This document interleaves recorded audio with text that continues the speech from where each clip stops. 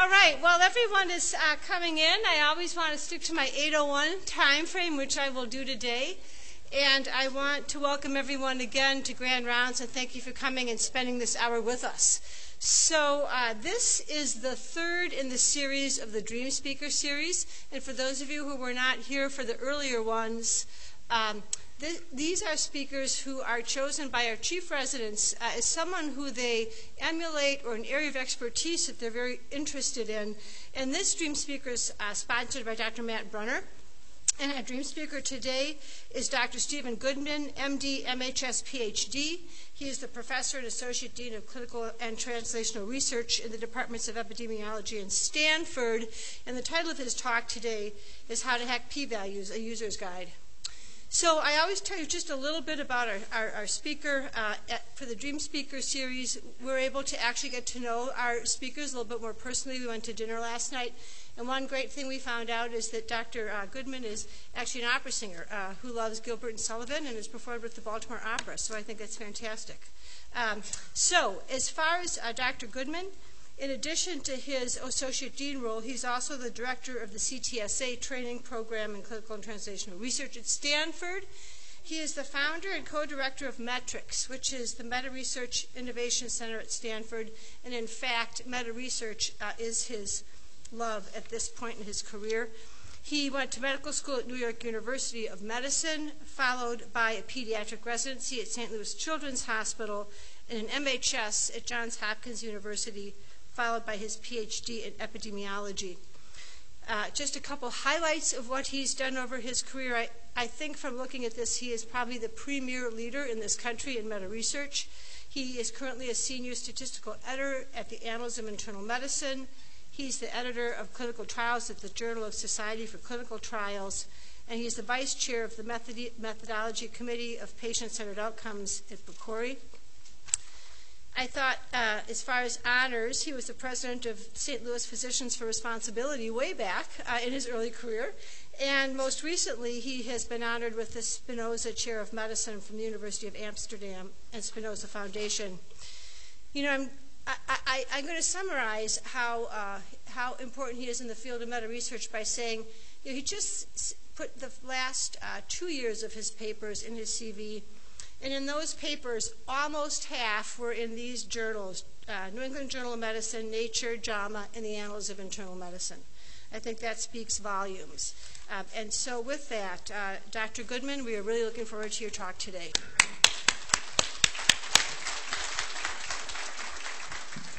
Thank you. Oh, it's on. Hi. And thanks to those who came right on time. Grand rounds are usually a time for people to trickle in. Maybe they continue will. So thanks particularly to Matt for having confidence to invite me. I would say you should. I hope you have better dreams than this, but I do appreciate being here. I don't know if I'm going to live up to the dream bar, but you know, I hope it's okay if I aim for not a nightmare. And then we're okay. So I chose this topic because actually, amazingly, you know, you can actually make a career not just of generating p-values, but of studying p-values. And of course, you don't just study p-values. What I like to study is what are the foundations of knowledge, and what are the foundations of knowledge claims, and how reliable is what we say on the basis of the research that we do. That's really what I study. And so there you get how to hack p-values. Now, I chose this obviously a little tongue-in-cheek, and hack has two meanings. One is, of course, how do you manipulate your research to get it to look good and to get your p-values low. That's the one hack, and the other is the sort of informal use of how to understand them, how to use them.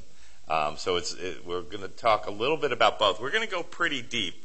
It's not just going to be the traditional, here's the, where you use the, a given chi-squared test or a logistic regression or whatever. We're going to look at the foundations of what these things mean. And I want to start actually with an abstract, and get your phones ready because we're going to follow this up with a poll everywhere poll. So this is an actual abstract from a paper that appeared in Archives of Internal Medicine, and it's an RCT designed to improve CCU experience. And I have substituted for the intervention. I haven't shown you exactly, I will, what the intervention is, and I'm calling it denosumab. And here's the context. Denosumab has received little scientific attention.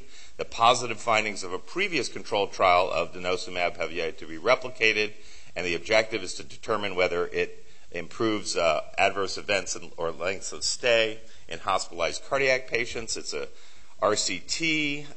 It's in a private hospital. They randomized 1,990 patients, and what they found was that the denosumab group had a lower mean CCU course score, P of 0.04, by about 10%, 6.3 compared to about 7.1. And the length of stay was not different, but the actual intensity of the course was better. I'll show you what that score is. And the conclusion was denosumab was associated with lower CCU course scores. This result suggests this therapy may be an effective adjunct to standard medical care. And what I'll tell you right now is that this is a therapy with a mechanism that a lot of people believe very strongly in, and that they think they understand. This is the CCU course score. The mildest course would just be a need for anti-anginal agents, antibiotics, arterial monitoring. 2 is need for antiarrhythmics and inotropic diuretic or vasodilator support. Then 3, need for a temporary pacemaker. 4, permanent pacemaker. 5, cardiac arrest. 6, death. So you don't want to go there. And as you might remember, the mean was around 2.3 versus 3.1, so hovering between the need for the drugs and need for a temporary pacemaker. So here's my question to you. We have 1,000 subjects, and I will submit that it's a good RCT. This is not a quiz saying it was a bad RCT. 1,000 subjects randomized, 10% increase, and here's the question. What is the probability that denosumab improves CCU patient outcomes? And I mean the score. So this is not a test of surrogate outcomes. This is a score and outcome. So you text Stephen Goodman, not men, 619 to 2233 and put in your, let's see if I can, oops, sorry, oops, I might have lost it there. Let's see if it actually works. I don't think this is working. I don't think this is going to work because we're on presenter view. Let's see. No. Okay. I don't think it worked. That's too bad. Okay. So what I'm going to do is just ask for a show of hands. No, it's because it's on presenter view. We're not going to do it. It's going to waste too much time. Thank you, Clint. So how many would say 95% or better? Almost nobody. 75 to 94. Okay, about 20% of you. 50 to 74. Okay, a big chunk. Less than 50%. Probably about 40%. Okay. So here it is. Now remember what your answer was. Okay, so here is, and now I'm going to show you what it actually was. It was intercessory prayer. What is intercessory prayer? It was a group of folks who gathered in the hospital lobby and prayed for the people who were in the CCU. The people in the CCU didn't know they were being prayed for, and the people who were praying didn't know who they were praying for. They were just assigned numbers or something. They just prayed really hard. Now, so let me do the same poll. Actually, that's not what I'm going to show you. So let me do the same poll. How many would have a 95% chance that the prayer is working to improve the scores? Nobody. How many 75 to 94%? How many 50 to 74%? Oh, Betsy's brave. How many less than 50%? Wow, a little shift there.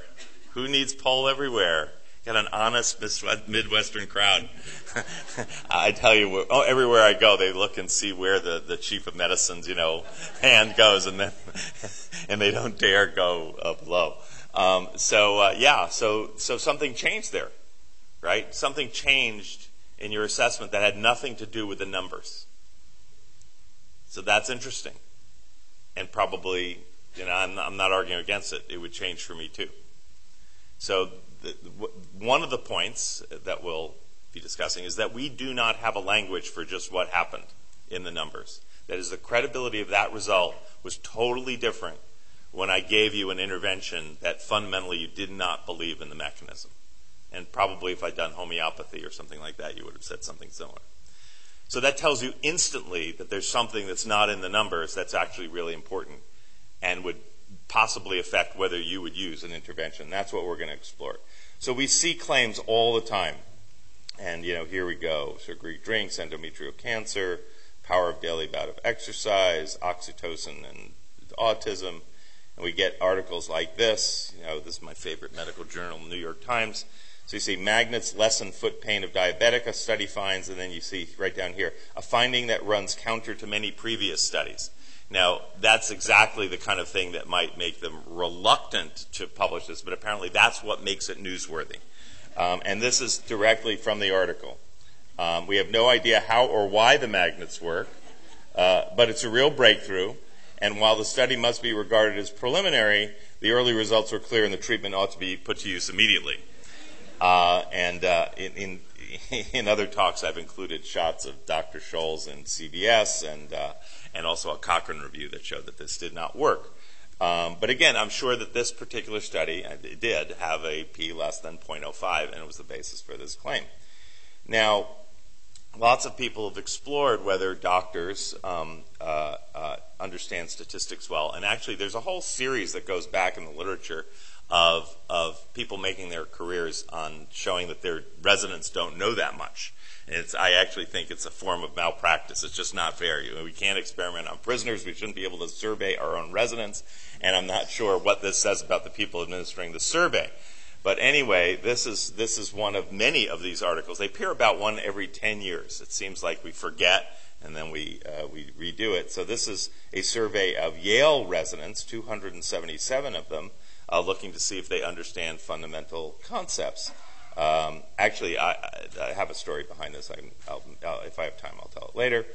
So anyway, 277 Yale residents. The average score was 41% on basic quantitative questions related to interpreting the literature that they read, probably in Journal Club. 95% of them felt it was important to understand these concepts to be an intelligent reader of the literature, so they didn't say it was irrelevant. And there was a question directly on p-values. I could talk about the whole survey. That could be a whole hour. And 59% of them got it right. But there was an irony here, which is that all of the multiple choice answers offered for the p-value question were wrong. So the survey itself the people could not offer up the correct answer to what a p-value was. Here's just one of many examples of things that can happen if we interpret the literature in too black and white a way, and this is where we're going to be spending time here. And this is just randomly chosen. Actually, I gave a talk at a GU conference about a month or two ago.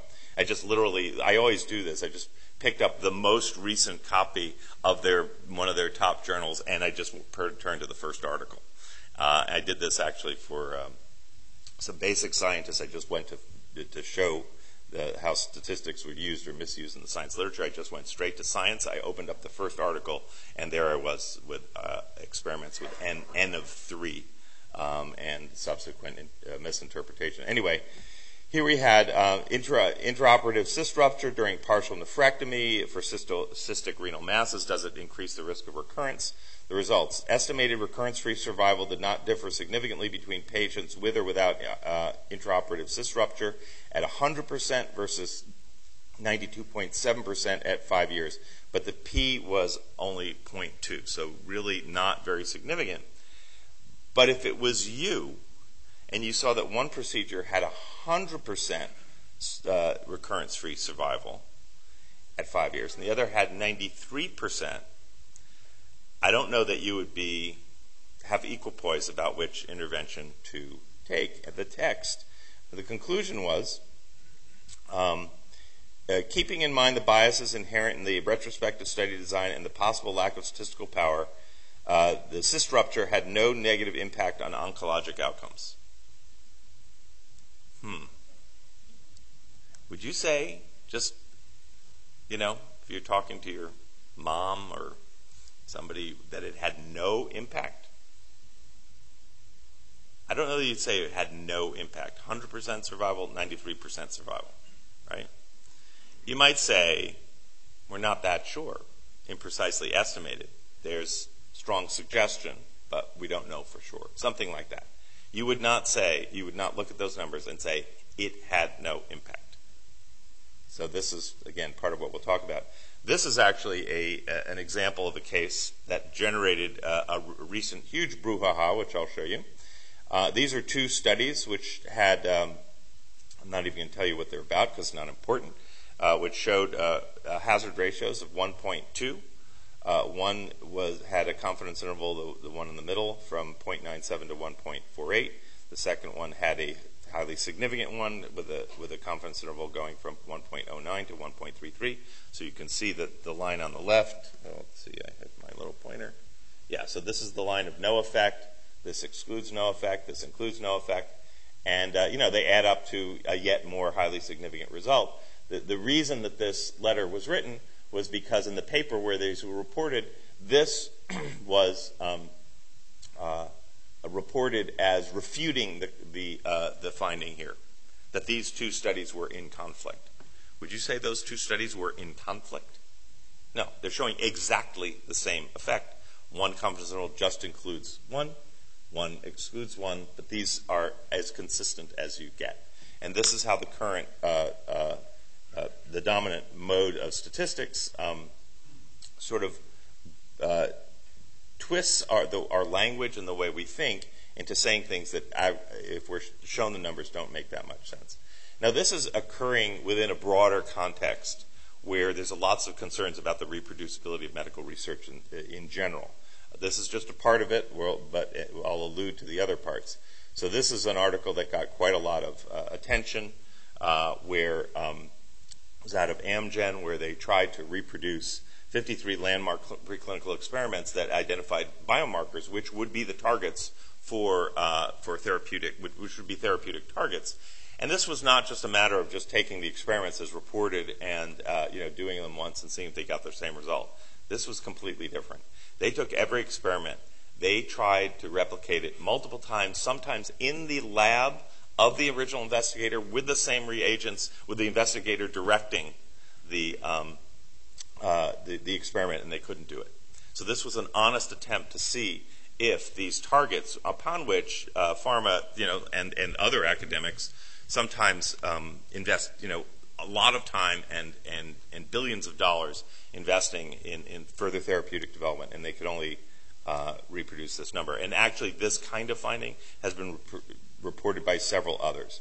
So this appeared in Nature a few years ago. It was actually a survey of scientists, and this is the kind of thing that stirs up the masses, actually reduces credibility of science. So it's a problem for us. Here's a headline in The Economist. Not good for us. This is a book by the NPR science reporter Richard Harris, and you see rigor mortis. He actually said he wanted to title it Science Friction, which would have been a much better title, but his publisher forced him to say rigor mortis. I would not buy that book. But like the death of rigor, he says how sloppy science creates worthless cures, crushes hope, wastes billions, and the toe tag there is cause of death, biomedical research, place United States physicians, too many. Not good for us, just not good. I would have preferred science friction. And actually, when you talk to him, the science, that is the theme, that this is not about the unreliability of science. It's the inefficiency, that we put a lot of resources in and we get less out than we should. That's a very different framing than rigor mortis. So I was sorry he didn't win that.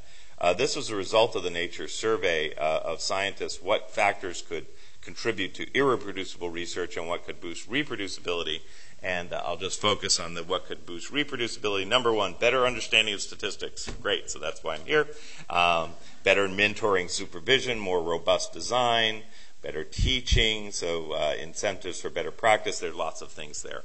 We're going to talk about that more. There's also recently been a statement of the American Statistical Association, the first statement in its 125-year history. This is not an association. It's not like some lobbying organization that goes around just saying things blithely. Never made a statement. So upset that the world was misinterpreting p-values that they put out a statement on it. We're going to rediscover that. And just a few weeks ago, 800 scientists signed up to a statement that's appeared in Nature saying we should get rid of statistical significance entirely. Okay, so how could this be happening? You probably, not all of you probably feel comfortable even choosing a statistical test for a study or understand what you're reading when you read it.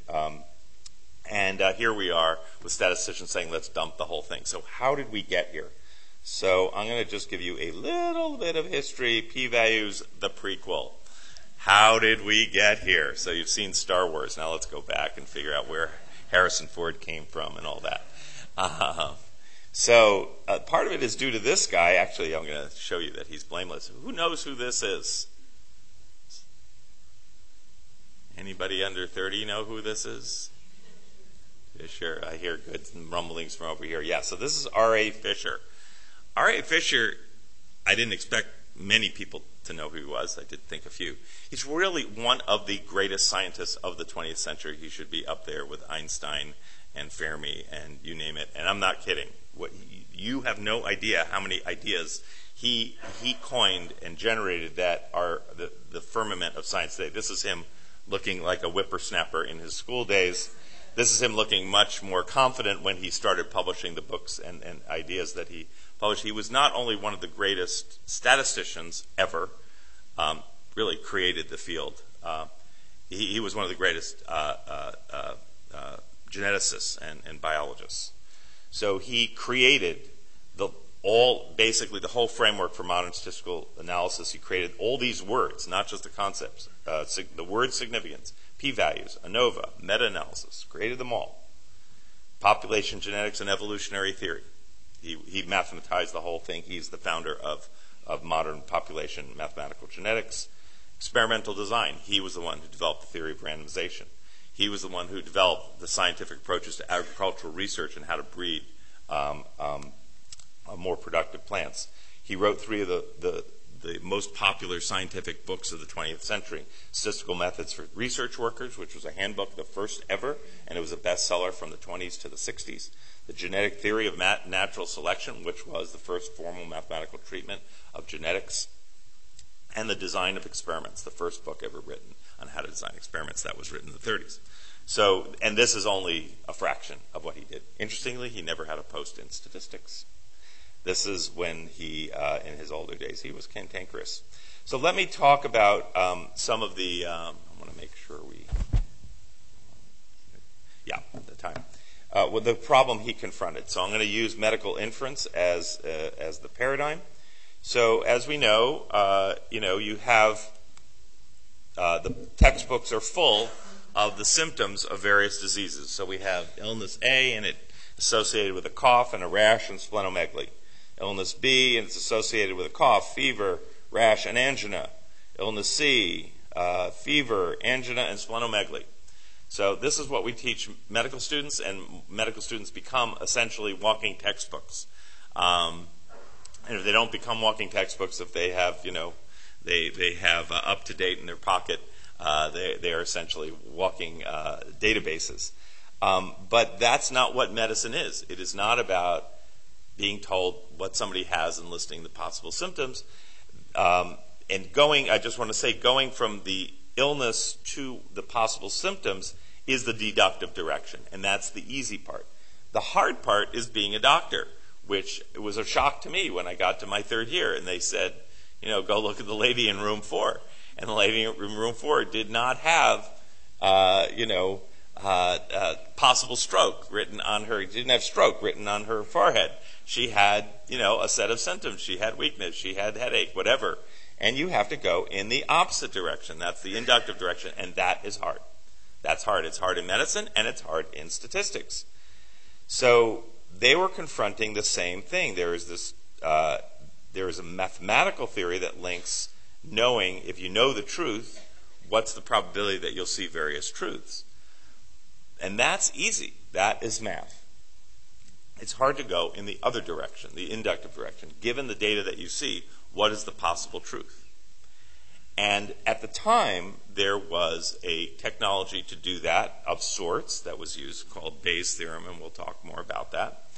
But they were trying to create a completely objective method of inference, one that just involved formulas and didn't involve injection of any other factors, like the factor you just practiced in the very first example. Something outside the numbers. The reason you answered differently, there was something outside the numbers. But they wanted to create a method that had nothing outside the numbers. So what happens when you do that? Well, you develop a system that has some of the same issues that we showed in the first 3 minutes of this lecture.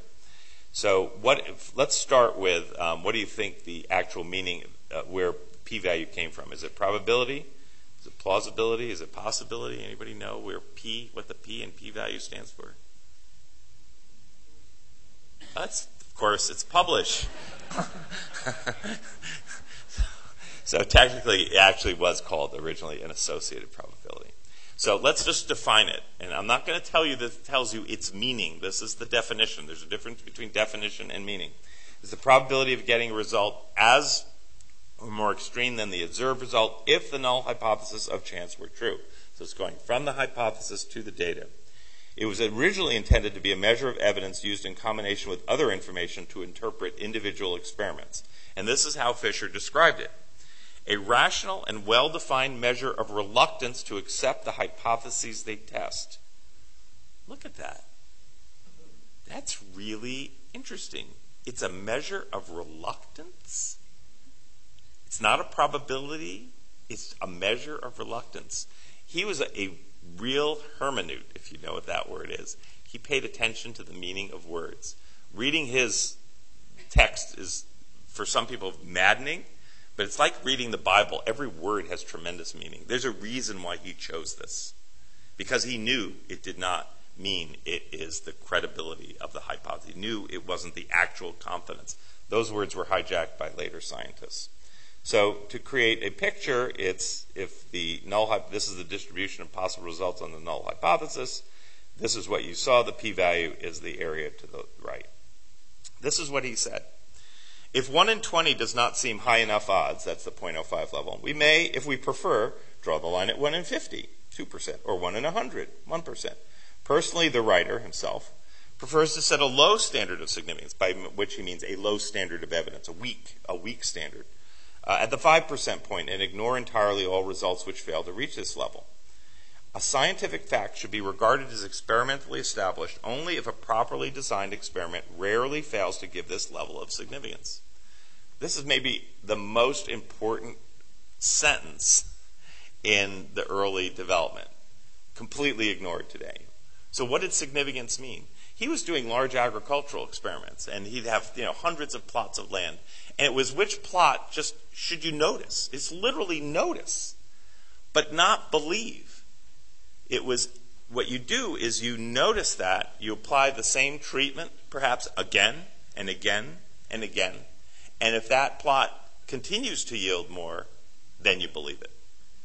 Remember, a properly designed experiment rarely fails to give this level of significance. So, in a sense, he's describing meta-analysis. 5 clinical trials with a positive result. 10. That's what he meant.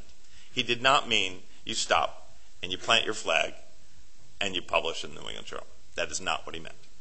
Because he knew what it meant. So what is the p-value not? It's not the probability of the null hypothesis. It's not the probability that you'll make a type 1 error if you reject the null hypothesis. It's not the probability that the observed data occurred by chance. It's not the probability of the observed data under the null hypothesis, because it's observed data plus more extreme, which makes a huge difference. I will tell you it's not almost anything that makes sense to you. If you actually want to know what's the confidence I have in this finding, you can't transmute the p-value into that. which is why, in many ways, we're in the situation we are today. And here's an example of a discussion at the FDA just to show how confusing they can be. This is discussing the approval of carvedilol, which is a cardiac drug which was designed to improve heart failure. That's how they designed the trial. But unfortunately what happened, and they did that because they didn't think they would have the power to show that it improved mortality. But what happened, strangely, was that it didn't affect measures of heart failure at all, but it had a huge effect on mortality. Oops. So this is what they said. What we have to wrestle with, he's head of the advisory committee, is how to interpret p-values for secondary endpoints in a trial which was negative for the primary. In a trial with a positive endpoint, you haven't spent all the alpha on that primary endpoint, and you have some alpha to spend on the secondary endpoints. In a trial with a negative finding for the primary, you have no more alpha to spend for the secondary endpoints. And then two cardiologists go at it. What are the p-values needed for the secondary endpoints? Certainly we're not talking 0.05 anymore. You're out of this 0.05 stuff. I would have liked to have seen what was significant at what level. What p-value tells you it's there, study after study? What kind of statistical correction would you have to do to the survival data given the fact it's not a specified endpoint? I have no idea how to do that from a mathematical endpoint. Viewpoint. So the point here is cardiologists shouldn't be talking about this. I mean, this is almost nonsense. They should be talking about cardiology. And they should talk about, what are the surrogate endpoints? Does this make sense? How do we put this together? They can be allied there with statisticians that can help them sort this out. But this shows, again, how the framework really cuts us off from what we know as physicians, as biologists. And that's very dangerous. We don't have a language to talk quantitatively about how what we know unites with the numbers. Now, I only showed you a little bit about Fisher. There were these other people that came onto the scene, Naiman and Pearson. They created something that you probably didn't know was any different. It was called hypothesis testing. They introduced these words, alternative hypothesis, error rates, and power. That was not part of the original conception. They proposed that we plan experiments with a type 1 error and a given power. You either rejected the null and accepted the alternative, or you accepted the null and rejected the alternative. And this is critical. It was designed as decision rules under repeated use with no rule for inference in an individual study. This was absolutely critical. They said it explicitly. We do not use this for deciding in any particular case whether something is true or not. And they didn't use p-values. This is what Fisher had to say about that. Now, these days, these two methods are conflated. But he went crazy when he saw this. And this is what he wrote. No scientific worker has a fixed level of significance, that is P of 0.05. From year to year, in all circumstances, he rejects hypothesis. He examines each particular case in light of the evidence and ideas. The concept that a scientific worker can regard himself or herself as an inert item in a vast cooperative concern working according to accepted rules is encouraged by directing attention away from his duty to form correct scientific conclusions, and by stressing his supposed duty to mechanically make a succession of automatic, quote, decisions, the idea that this responsibility can be delegated to a giant computer programmed with decision functions, that's the hypothesis steps, belongs to a fantasy of circles rather remote from scientific research. So what he's describing is SAS. So he was really upset by this, that his contribution was absorbed into this other framework of sort of automatically stamping out scientific conclusions at P of 0.05. That's what he was upset about. He was basically, it's captured in this graphic, conclusions are not false or true, but they're uncertain from 0 to 100%, and it's affected by other studies, quality of design, quality of execution, strength of findings, biologic evidence, and other things. That's the model of science that he was promoting. What we have today is a very weird hybrid that's a mix of these two approaches, where we plan the experiment with pre-specified type 1 and type 2 errors, 5% and more than 80% power. That's from Naiman and Pearson. Almost always use 5% for type 1 error and more than 80% power. Nobody suggested that. Calculated p-value at the end of the experiment. That's pure Fisher. It's not the other. If the result is significant, reject the null hypothesis, Naiman and Pearson. If the result is non-significant, the verdict, we tend to say now it's not proven. That's Fisher.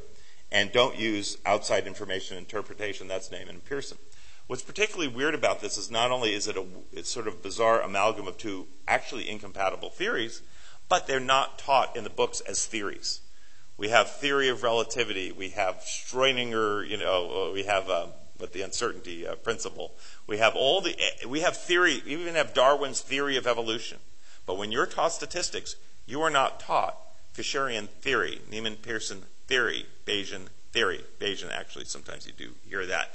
But you're not taught that these are just philosophic stands and that these can be contested. This is not mathematics. It's philosophy. And that's a big problem for how we learn things.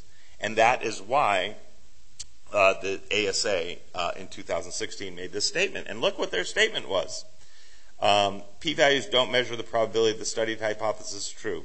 Scientific conclusions in business or policy decisions shouldn't be based on whether a p-value only passes a specific threshold. A p-value or statistical significance does not measure the size of an effect or the importance of the result. And they elaborate on that. Practices that reduce data analysis or scientific inference to mechanical bright-line rules, such as p of less than 0.05, for justifying scientific claims or conclusions, can lead to erroneous beliefs and poor decision-making. A conclusion does not immediately become true on one side and false on the other. Research should bring many other things into play in the study. And using p of 0.05 as a license for making a claim of a scientific finding or truth leads to considerable distortion of the scientific process. So what did they say there? Exactly what Fisher said in 1956. It's no different. And in fact, the methods we use are barely different. What's interesting about this is that there was a group of about 25 of us who put this together, and there were 21 quasi-dissents published along with the statement. So this shows that this is very live. That actually doesn't compare to this, which is this recent declaration I just told you that we should abandon statistical significance, because this was simultaneously appeared in the journal, The American Statistician, with 41 papers with statisticians saying how they have a different take on things. And actually a lot of them commenting on how you should think. It really is, it's a contest for the hearts and minds of scientists. And statisticians actually have the illusion that they have some control over that. I wrote a paper saying you have absolutely no control over how most scientists think. This is out of the barn, and you've got to start working within communities of ecologists and doctors and economists if you're going to change this. So there is an alternative, which is Bayesian theory, and I'm just going to touch on it a little bit. So what is Bayes' theorem? And this is a very simple schematic. It says that the odds that a hypothesis is true is a combination of two things. The odds that it was true before you started, which again was reflected in the first example. You had pretty strong feelings about whether prayer would work or not, times evidence from the experiment, which is captured in something called the Bayes factor, which is nothing more complicated than just saying how likely is this finding under one hypothesis compared to how likely it is under another. And for those of you who have studied diagnostic logic, it's just the likelihood ratio that you get when you look at a diagnostic test.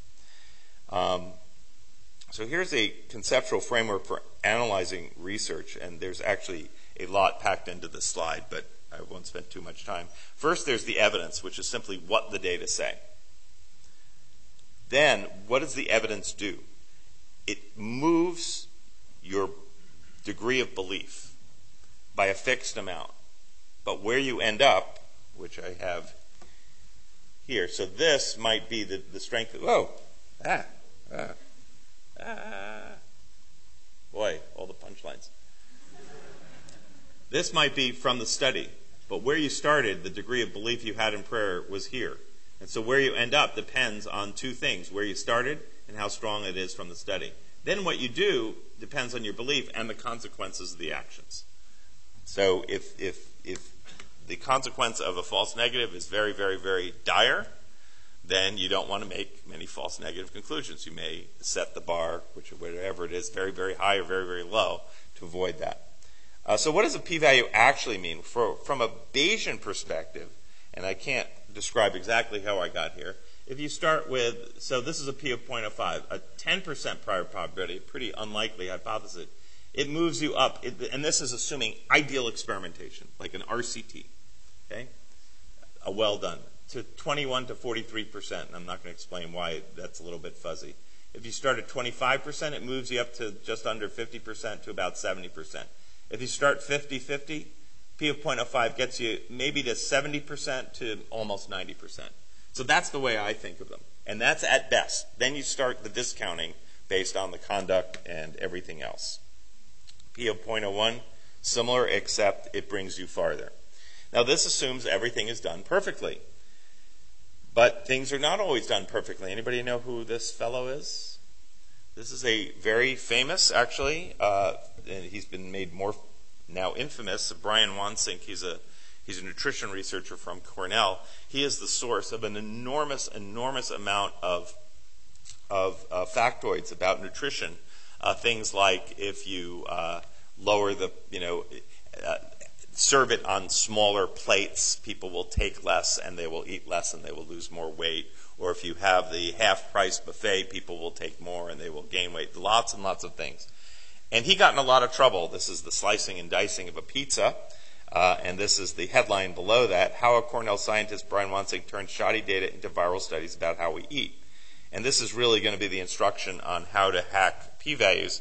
This is actually, I'm going to read it to you because you can't read it, a letter he wrote to one of his graduate students who was visiting, a woman who was visiting for a year. And I'll have to turn around to read this.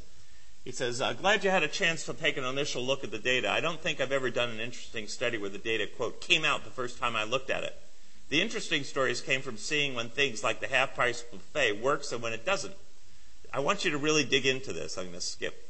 He says, think of all the ways you can cut the data and analyze subsets of it to see when this relationship holds. The main analysis was negative, I will tell you. For instance, if it works on men but not women, we have a moderator. Here's some groups you might want to break out separately. Males, females, lunchgoers, dinnergoers, people sitting alone, people eating with groups of 2, people eating in groups of 2+, people who order alcohol, people who order soft drinks, people who sit close to the buffet, people who sit far away, and so on. And then, for outcomes, you can look at the number of pieces of pizza they take, or the number of trips, or the fill level of the plate, or did they get dessert, or did they order a drink, and so on. He finally says, this is really important to try and find as many things here as possible before you come. It will make a good impression on people and help you stand out. Second, it will be the highest likelihood of getting something publishable out of your visit. Work hard, squeeze some blood out of this rock, and we'll see you soon. Okay. There were a lot of, I want to tell you, this was followed up by 7 papers in major nutritional journals based on these analyses. He actually described this in his own blog post, in his own blog. And that's how it was caught, because he didn't realize, he said, that it was wrong. So this is what's happening, maybe not quite as egregiously and maybe not as quite as out in the open, but this is the kind of practices, I will say somewhat watered down, that's going on that is affecting the reproducibility of science. And we do it in subtle ways. We don't do it in as egregious ways as that. I will say, by the way, that if you did what he said, it's perfectly okay. You just have to say what you did. My answer to almost everything is just say what you did.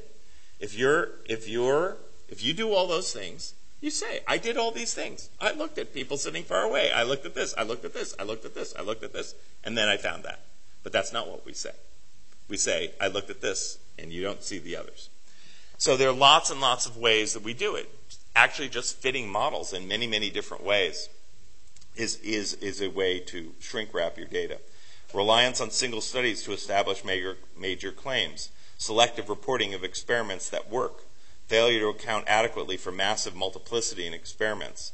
Poor reporting and handling of missing data. And this is augmented by lots of incentives outside the strong publication, higher tier journals. And we're taught to use significance verdicts. So I could go. This could be many, many slides. But the point is that these practices, the p-value issue is just embedded within a much larger context that is weakening science. This is a piece I published in Nature just a few months ago, and it simply said at the end of the day, at the end of the article, just put a degree of confidence that you have in the result. Let's forget the p-values, forget everything. Just say, how confident are you in this claim? I have to say I'm embarrassed by it, because this should not be publishable. This should not be publishable. What? Just say your degree of confidence? Yet it's been trained out of us to say, because this number is not in the traditional numbers we use. That's the problem. It's not there. And we've lost touch with our ability to even say it out loud. And of course, when you say it, it sounds non-scientific. But if we started doing it, we could start calibrating things, and then this would become more scientific. Interesting, betting markets do very well. If you have scientists, in a sense, like I told you at the beginning, that was the example of a prediction market. And if I had asked you to bet, you almost certainly would have been right about that study on the odds that it was true. So that was an example of how collective wisdom actually can capture the proper degree of confidence. Lots and lots of articles related to this. This is Annals, came out very, very early in 2007. This is Science just in 2018, Science Under Scrutiny. Francis Collins actually wrote an article in 2014 talking about all the ways that NIH plans to enhance reproducibility. I would say they still haven't quite figured it out. Here's just from last year, greater reproducibility for life science research in Nature. Actually, interesting, Nature and Science just added statistical editors a few years ago, which is routine in the top clinical journals. They're just discovering that actually proper use of statistics is important. This report came out of the National Academy. It's really, really interesting. For the first time, they incorporated, so traditional research integrity measures violations are FFP, fabrication, falsification, and plagiarism. For the first time, they said that we should wrap in improper research practices into research integrity, including many of the things that I talked about here. And that's a big deal because it's also allied with this call just from Marcia McNutt, head of previously editor of Science, now head of the National Academies, just wrote this piece about 2 months ago saying we should have a U.S. advisory board for research integrity. And I'm telling you, this is probably coming. This is probably coming. So that is the context in which these sorts of calls are being made. I would say we don't have a perfect methodologic solution to this. And actually, to just reinforce how au courant this is, I just got this in my email yesterday. There is going to be a published release webinar on May 7th, just early next week, on the release of a report from the National Academies on reproducibility and replicability in science. It was a committee convened by Harvey Feinberg, who is the former president of the National Academies, and he chaired this committee. Pretty big deal. So I think I will stop there, partly because science says I should, because it tells me that lectures aren't just boring, they're ineffective. But fortunately, there's some other studies that say that those studies are wrong. So I'll stop there. Thank you.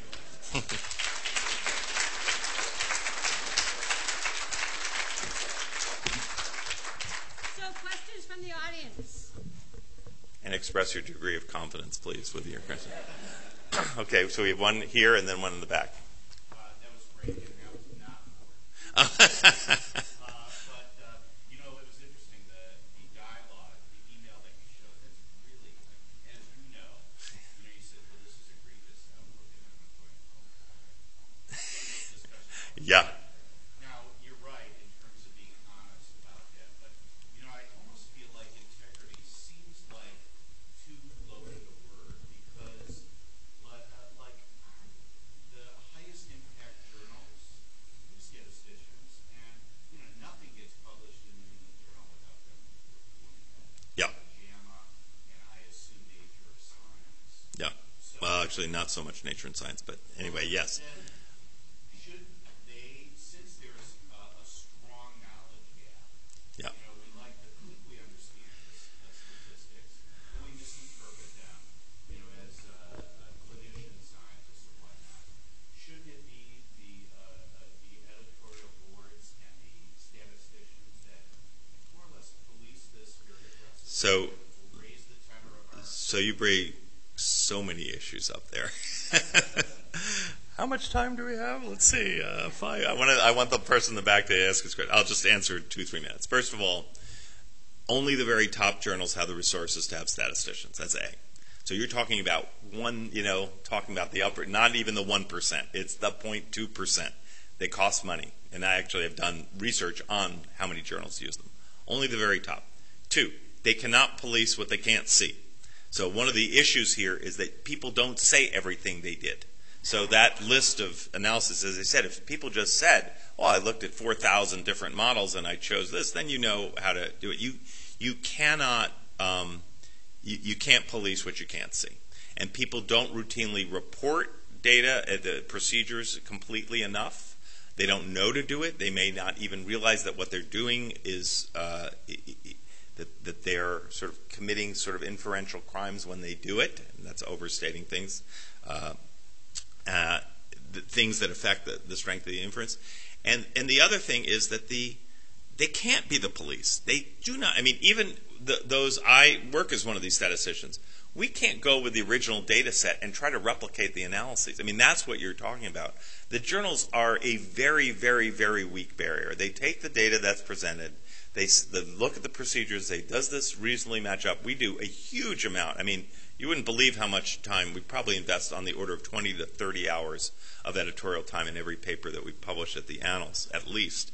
But we don't remotely go below the surface to do the sort of policing that you're talking about. That actually has to be done in the institutions in various ways, by colleagues, by just having practices, research practices that involve double checking and reproducibility checks and audits and things like this, without imposing too much of a superstructure that strangles science and makes it no longer fun. But these should be part of standard practice.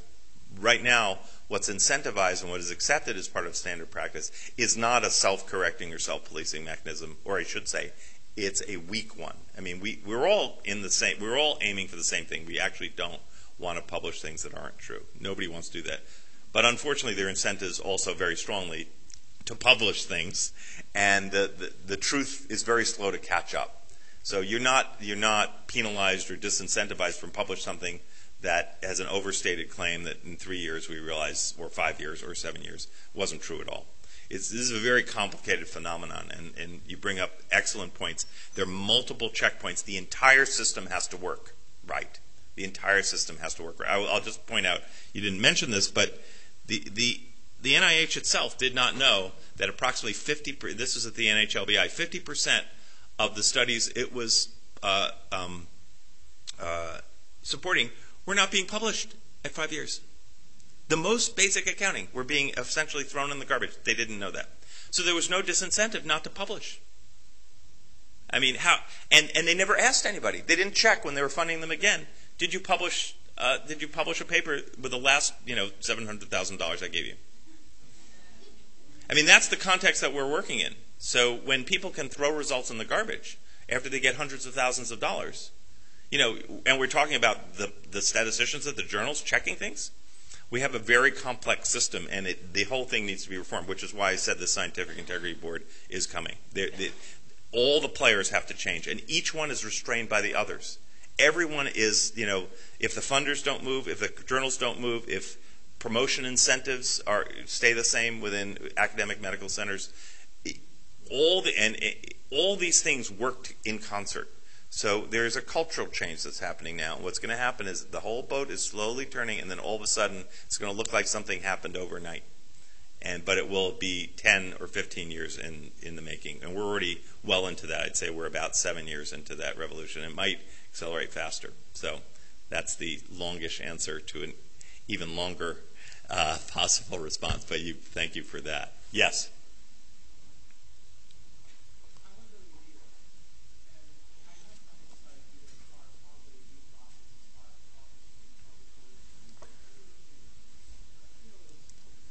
I'm sorry, an NIH reviewer or a journal reviewer? Which, yeah. Mm-hmm.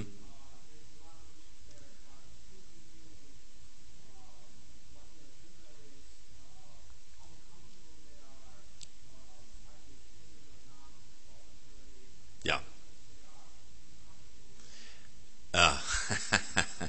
So I actually study peer review. So all I'll say is, you're right. It's an imperfect system. It is imperfect. There are many, depending on what kind of review you're talking about, whether it's NIH or journal review, the remedies are somewhat different. There is a misconception that reviewers actually determine the results of a fate of articles in journals. In the top journals, they are advisory to the editors. I look much more to the editors. The editors can recognize a stupid review, or a contentless review, or to some extent somebody with an axe to grind. So not always, but at the top journals, the reviewers are advisory. They are not determinate. At lesser journals, they tend to be determinate because the editors are not, they're basically not paid. They're academics who run journals out of their hip pocket, which I did that with one small journal. I know exactly what it's like. And you don't have the kind of time that you would otherwise. I would say we have to do better, but like democracy, the question is what are the alternatives? We have to take this. I don't know of an actual alternative to peer review, but we have to. There are many, many, many things we could do that would improve the quality of peer review, and we need to acknowledge some of the randomness in peer review. There have been some very radical proposals about funding, not that far different than issues around college admissions, where the things where proposals that had absolutely the highest rankings got funded, and then those who got actually terrible ratings would not get funded, but there would be a lottery in the middle, because in fact the system has been shown to be basically a lottery right now because of a lot of the randomness that you have talked about. That's for funding decisions. And that would keep certain ideas or certain people from being systematically shut out of the system. I think we need more and better peer review and statistical review at journals. They can't do everything, though, and the pool of statisticians to do this, which is really service work for another profession. Everybody says to me, the first thing is, why do statisticians have to be paid? I say, they don't have to be paid to review for statistical journals.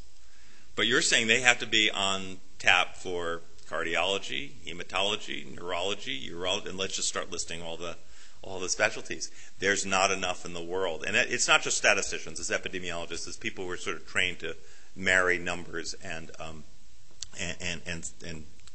substantive science. But not all the problems are just in the numbers. I mean, a lot of the problems are in experimental procedure, lots of things that are completely under the control of people even who are not expert analysts. So I don't have a simple closed form answer for you. The NIH has been trying a lot of different models for NIH review. The journals, I think the better we are, they are a reflection of us. They are us.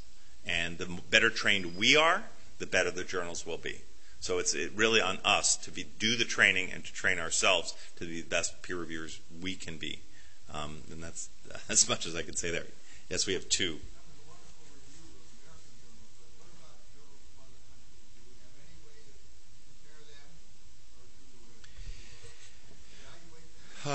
Well, there are a lot of really superb journals from other countries. I think what's happening now, sometimes you don't even know where the articles are coming from now because they just whiz around the internet. And one of the biggest problems, and actually this is the dark side of open access, is that we have these predatory journals. Basically, anything can be published out there, and you have no idea what process it's been through. And we have journals coming in that are just mills for getting publication fees.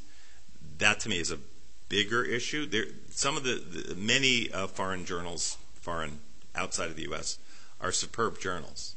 But to know which ones are the best ones, it's as problematic as knowing which of the U.S.-based.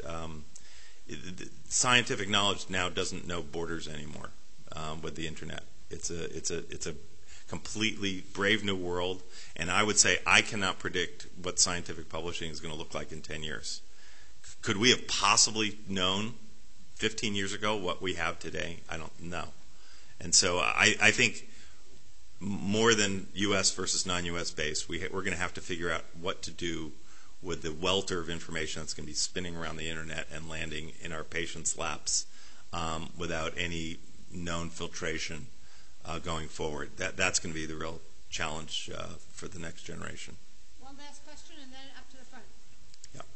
So somehow, perhaps as a species, we're susceptible.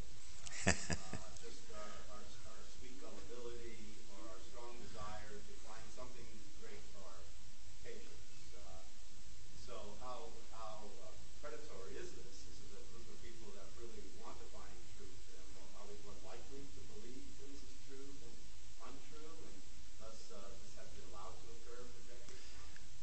I'm sorry, what has been allowed to occur? We believe what we're reading. We think it's the truth. We have a susceptibility for it, and we're just given more and more. Yeah. So we don't have much time. I will simply say that the actual introduction, this is a big subject, of statistics into medicine was introduced to put some sort of a methodologic barrier between our desire to believe what we want to believe and real science. That is, the statistics are best viewed as a social technology, almost less than an inferential technology. They are a way to keep from spurious claims and spurious things from filling the marketplace. And that's what it's there for. It's to, in a sense, protect us from ourselves. But it's not perfect. It's not remotely perfect. And in the end, we still need what doctors have to offer in terms of knowledge of their patients and knowledge of disease processes to unite with those numbers. And maybe we've gone too far in letting the numbers make decisions for us. So what the exact right balance is between what the doctor brings to the table and what the research brings to the table, I think that's what is going to be adjudicated going forward, because we clearly have a system, as has been seen by the various protests I talked about, where one set of rules is substituting for another, maybe to excess, and even, interesting, the statisticians are the ones who are sounding the alarm, which is very, very interesting. So I don't know if that exactly addressed your question, but I guess we'll have to leave it there, but I'm happy to talk more.